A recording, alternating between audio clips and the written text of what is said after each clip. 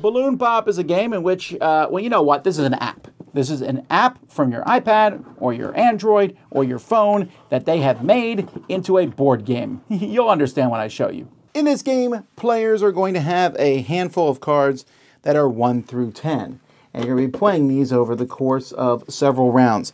In each round, you're going to pull these cubes here, which are balloons, because, of course, balloons are cubical.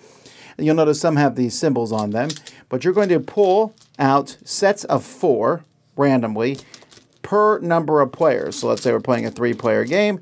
We'd pull out 4 sets of balloons like this. Hey, it's a wild balloon. Then each player in turn order is going to play a card, or you can play where everyone turns them and reveals them. Whoever plays the highest card is going to pick a set first. Whoever plays the second highest card will take one of the leftover sets. And whoever plays the lowest card will take one. If there's a tie, first in player turn order gets to pick first. Once you take the balloons, you're going to put them on your player board. How the balloons are placed on your board depends on the card that you play. So if you play a 10 or a 9, it's going to be vertically. And you can place them, either direction vertically. So I can place them like this.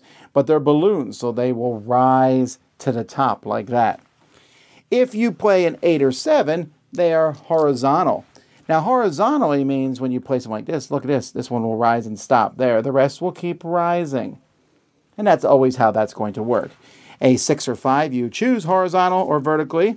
A 4 or 3, you can choose horizontally or vertically, or you can get rid of one of the ones at the end. So if I have these 4, for example, I might say I'm going to get rid of this blue one here and just move those 3 up like that.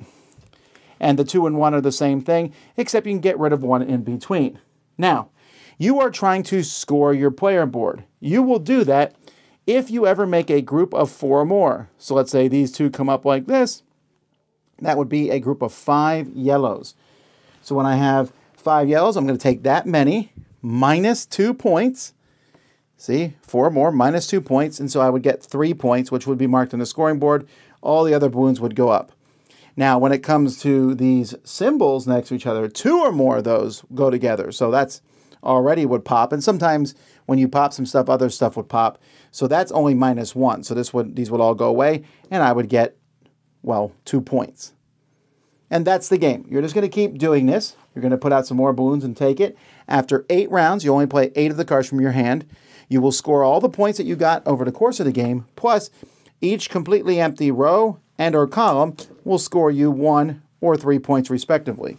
Whoever has the most points is the winner. So this is kind of a weird one. Gorgeous production. I mean, they did a great job on how this looks. I mean, you can even look inside the box, inside the bottom cover. I'm not going to take everything out. It shows you all the components. That's fantastic. And the cubes are cool.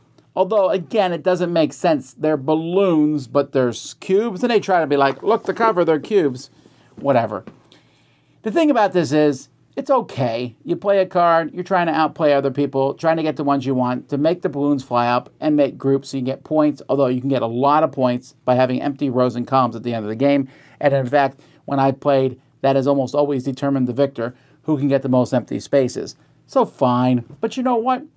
Why do I want to play this? There is literally probably 1,000 app games that do this exact same thing. A board game just slows it down, adds cards, and if it did something different, that'd be interesting. This one doesn't seem to do anything different, and it's missing all the cool animations and stuff.